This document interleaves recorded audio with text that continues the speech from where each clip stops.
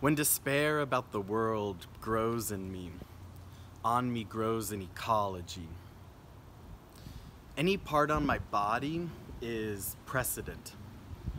My eyes exemplify the rippling scene in shallow pools, inhabited by the smallest lives, even singular cells, and where roaming animals refresh themselves. All are welcome to rest around my eyes and whatever has taken root.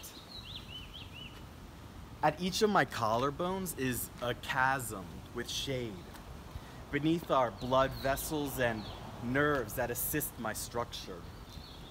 Unheard of colors are seen on the flora and fauna found on and inside me, a terrain of musculature and fatty deposits. The rolling of my hips is a place of relaxation.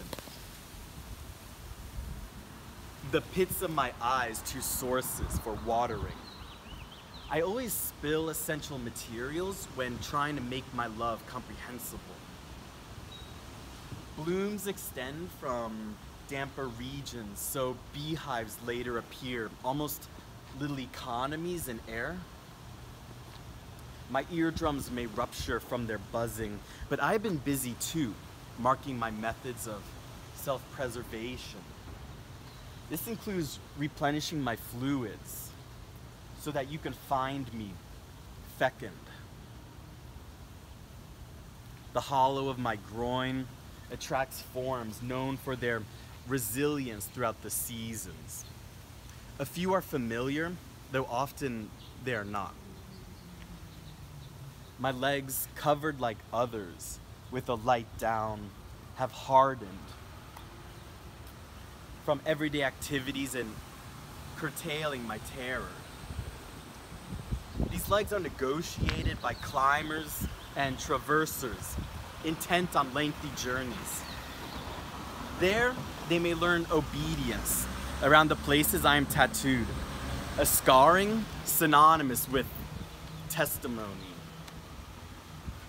Any living thing can approach me, but I would never let them grovel at my feet because it is always my feet that resist my conscience.